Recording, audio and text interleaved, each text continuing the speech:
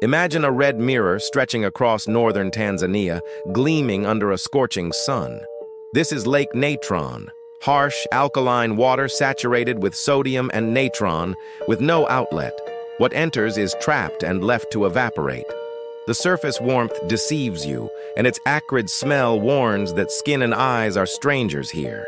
What the waves cast onto the shores dries and calcifies in layers of salt, appearing like a silent statue. Thus, the legend is born that it turns the living to stone, while the truth is, it preserves only what has already died. The crimson hue comes from heat and salt-loving microbes that dye the water like a liquid canvas. And on the hard crust, lesser flamingos build their nests, safe from predators. The lake breathes through hot springs, and the air above it is heavy with biting salinity. Beautiful from afar, unforgiving up close. Do you raise the camera for a shot?